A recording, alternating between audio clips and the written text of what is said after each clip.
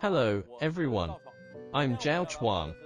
Today, we're going to draw a Majungasaurus. Majungasaurus is a genus of dinosaurs that lived in Madagascar. They looked rather peculiar, with short forelimbs, long hind legs and sturdy cylindrical bodies. Their most important feature was on the base. We can see on this model that there are some red parts, which were actually keratinous structures, that protected its head. These keratinous structures mainly concentrated its eye sockets and nose. So when drawing, it's necessary to show the different textures of keratinous structure and the flesh. In addition, there was a very short horn between their two eyes, which was also a big feature of Majungasaurus. Draw this part clearly to highlight their features. Now let's start to draw the Majungasaurus. We draw its head first.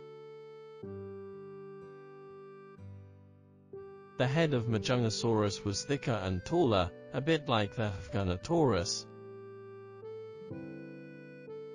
It had small eyes. Here are its nostrils. We can draw some keratinous structures above its nostrils, which covered the upper part of its skull.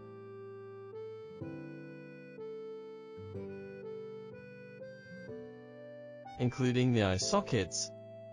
It was a relatively thick piece of keratinous structure.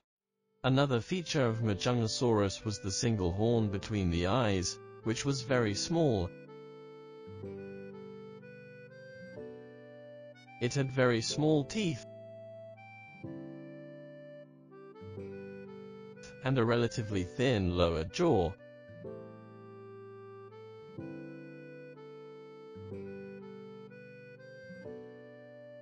The head is almost finished now.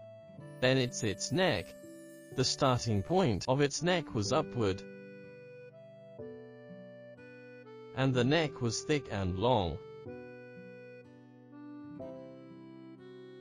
Draw a little fat on the lower part of its throat,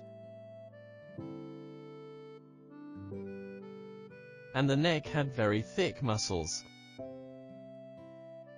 Let's draw its trunk then, which was longer.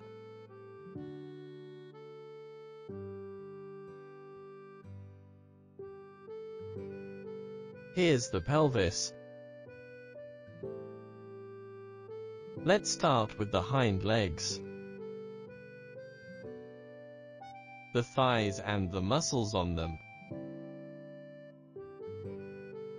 These are the knees, shanks,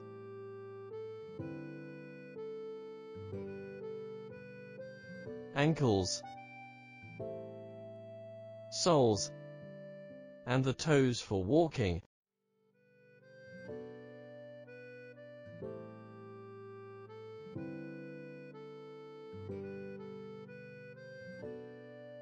Then we draw its chest and shoulders.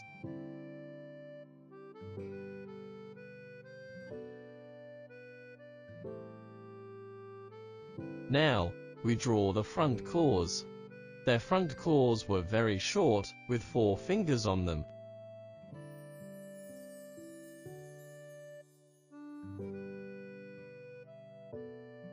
Then there is the belly. The end of the belly went all the way to the knee height, about this position. This is the outline of the side of the belly, with a membrane attached to its legs. Then we draw another leg.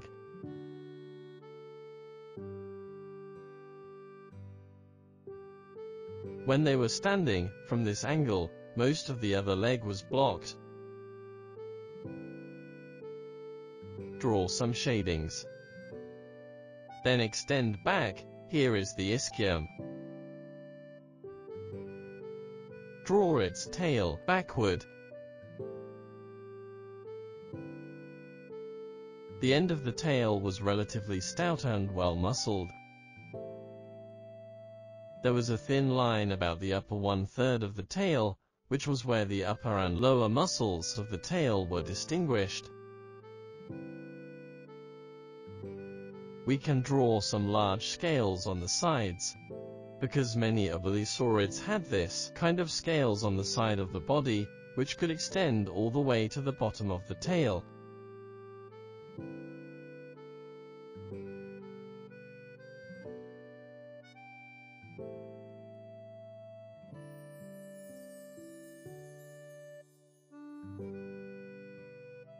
We can draw little thorn-like bumps on the back.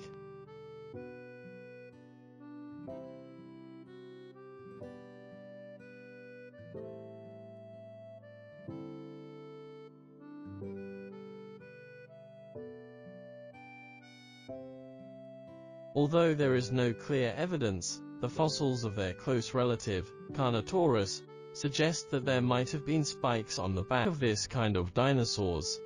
Then draw the ears. Good, like this. We are done with this Majungasaurus.